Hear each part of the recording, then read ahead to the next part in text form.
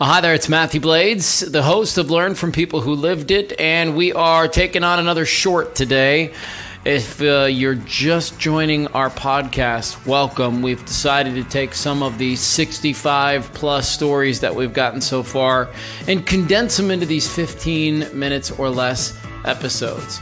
If you want the full podcast, which I encourage you to listen to, there's part 1 and part 2 with Sammy because there was so much to discuss. And you talk about a podcast that was tough to narrow down to 15 minutes or less. This was it. But here we go. As you know, we start every podcast with those same 3 questions. Your name and age. What story are you here to share? And then finally, who do you hope hears this? I hope that anyone ready to kind of go deeper in their own self-awareness, that, you know, they've kind of like me, have been in their own way their whole life and suddenly but despite them, there was always this thing that was always kind of poking and whispering and prodding them to someplace else. And I hope that's the person that's ready to hear that, to say, hey, you're not alone.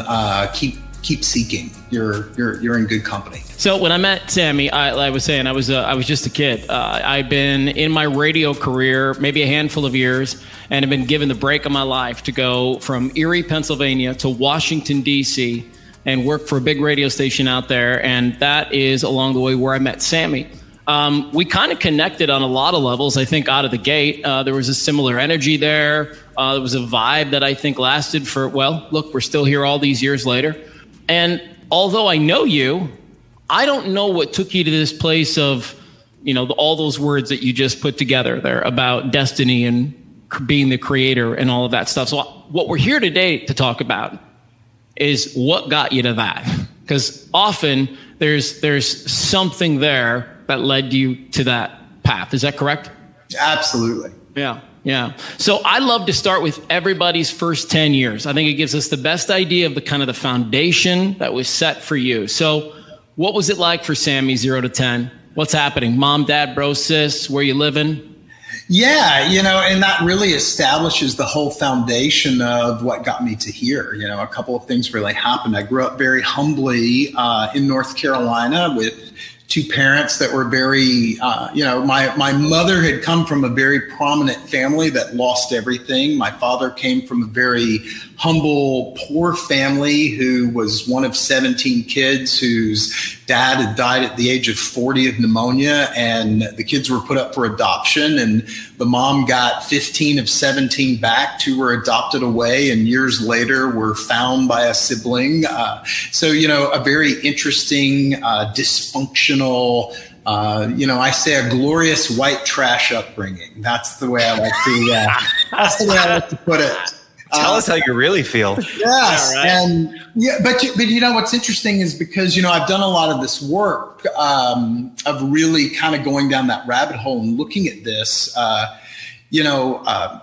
what really set the stage for me was a few things. Is one, you know, my dad was a guy that was, you know, both of my parents are gone, by the way, so I'll set that context up front. But my dad was a guy that was full of rage. And from very early on, you know, I got scared pretty early. And it was something that, you know, I was an only child. One of my earliest moments of kind of retracing my steps is my dad got very sick when I was around like 3 years old. And I remember just being awakened in the middle of the night to this commotion. And I walk into the living room and there's all these ambulances and medical personnel. And my dad is just kind of frozen on the couch. And, and no one really took the time to kind of lean down and say, hey, man, here's what's going on. I was just left on my own devices to kind of figure it out. And that was kind of a story arc for me through, you know, most of my life actually, is that, you know, my dad went on he was, you know, paralyzed and had to relearn to walk and all these things. And then he and my parents, when he came home, he wasn't the same. And then my parents ended up divorcing. It was a very dysfunctional divorce. And I learned a lot. You know, I always say I learned to curse when my parents divorced.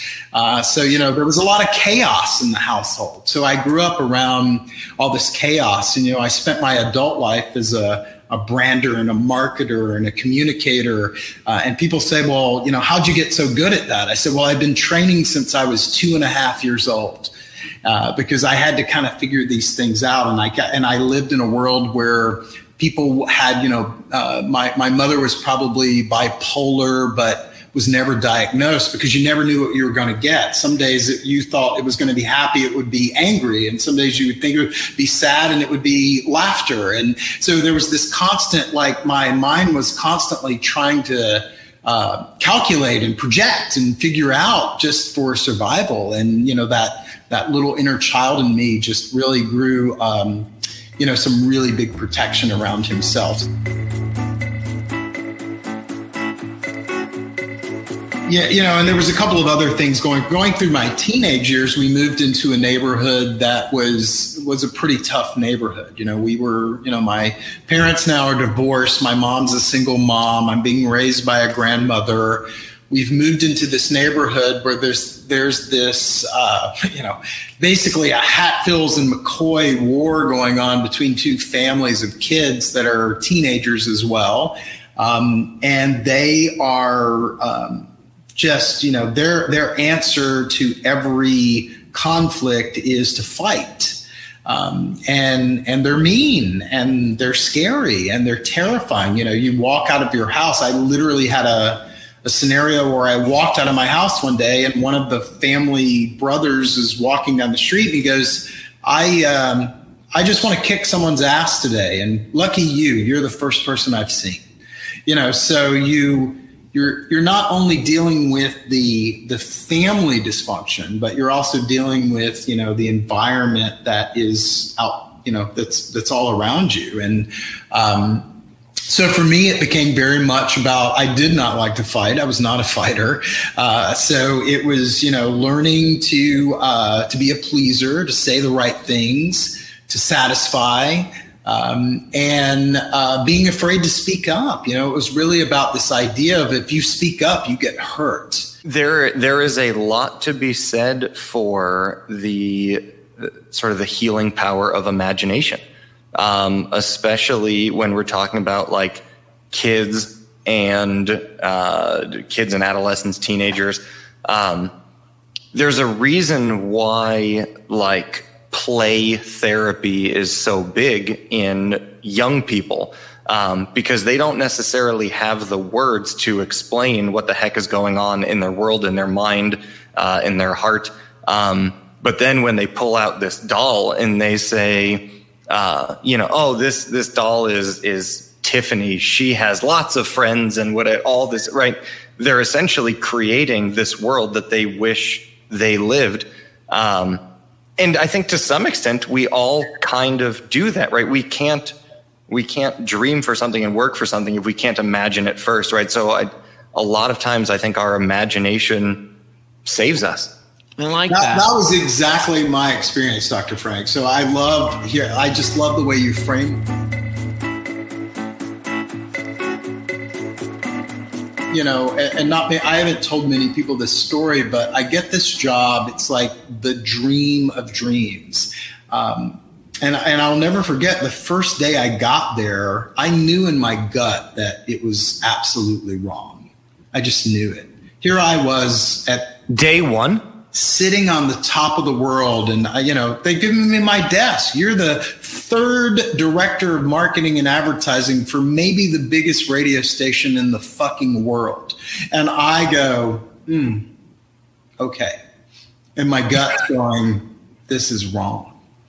Because I was still in that, I'm going to hustle my way to cover up the shame that I was feeling from all those younger years. I was still in that cycle.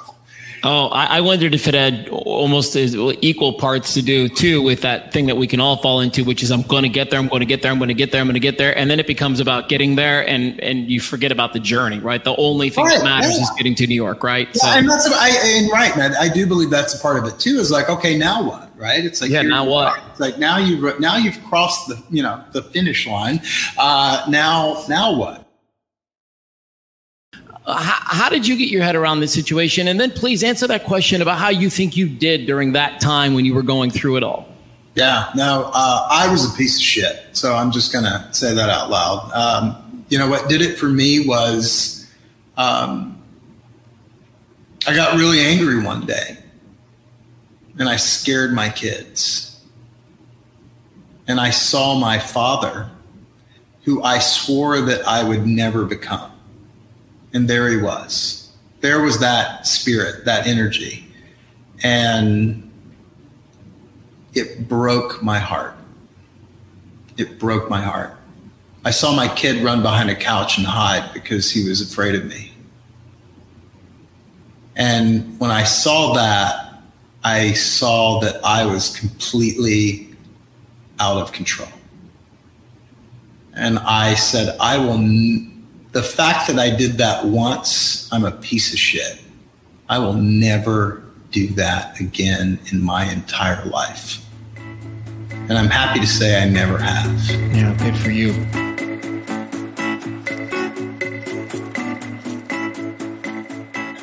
And I walk in and, you know, I was the only person in the bar and there was this beautiful young bartender there.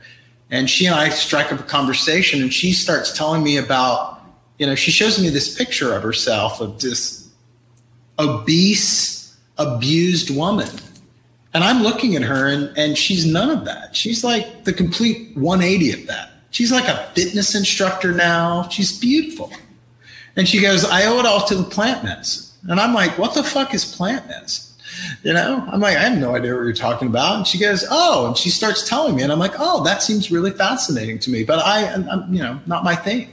And she goes, well, you know, there's a ceremony in Brooklyn next week. And the main shaman from Peru is coming in. And I thought, well, you know, I've always been a little curious that way. And I thought, and it kind of talked to me. And I said, you know, hey, I'd like to come. And, you know, the day it happened, it's so funny because I kind of was that I walked back and forth from the subway to the loft where it was happening like 6 times in my mind. I'm like, you're not doing this. You're not doing this. You're not doing this. And then I ran into her and she goes, oh, you're here. Thank God. Come with me. And we went up and I sat in the back of the room. I was, you know, terrified. And then the shaman starts speaking. And I mean, just listening to him talk, I was already in tears. I was like, this guy fucking gets me. You know, I was just like awesome.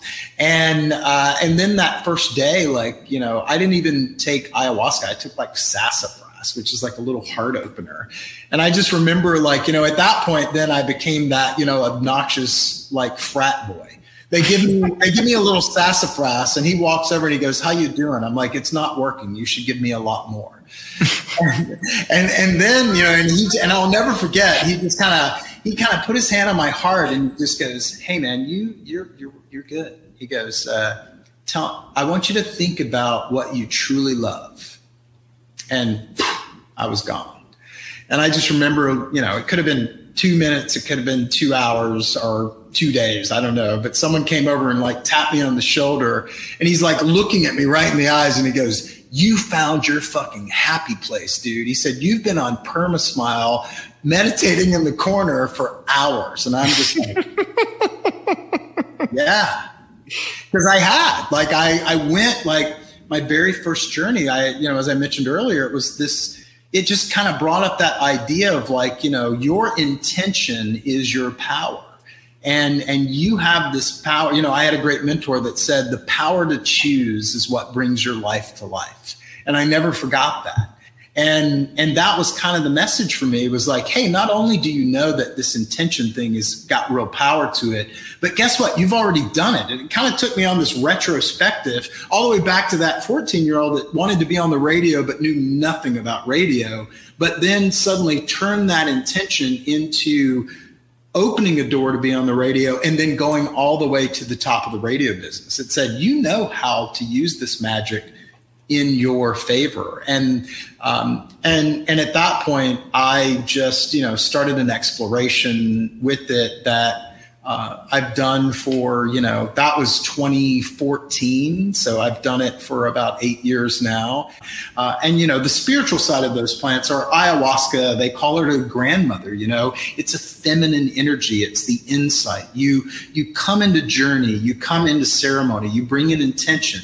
And then that intention, you take the medicine, and she brings that intention in. And then the way that I would do it a lot is also do it with San Pedro, which is a plant that is more masculine. So you do ayahuasca at night, you go in, you travel through the journey of your own insight. And then in the morning, you do your integration circle. You talk about kind of what's happening. And then you do San Pedro, which is kind of it's an opener. It kind of brings everything out. And for me, what the byproduct of that is just sitting in these ceremonies and watching real healing happen. I mean, there was one journey where there was a guy that came in that, I mean, you guys know, you see this guy comes in, he's wound so tight. He's just, and I remember in the intention circle, he talked about something like issues with his mom or something like that. And I just felt for him. You could just feel just how much he was hurting and suffering. And by about like 2 a.m, this guy is dancing around like a fairy. He's as light as a feather. We'll be back next week with another short, and we've got some great episodes coming out this week, including a conversation with John Schufelt, who has accomplished more things in his lifetime than 50 people in their lifetimes, quite frankly. Cannot wait for you to sit down with us and hear his bit of goodness. Plus, we've got what I'm trying to spit out is a Learn from People Who Lived It story on the way with myself and Dr. Frank Bavacqua and a woman named Danielle who grew up LDS and struggled with some of the beliefs that came with that later in life. It's a really good episode, really powerful episode, especially if you're anybody who's ever struggled or had big questions surrounding religion. I think you'll key in on that episode and enjoy it. You have a great day. Please tell a friend about our podcast. Make sure you subscribe, and we'll see you next time.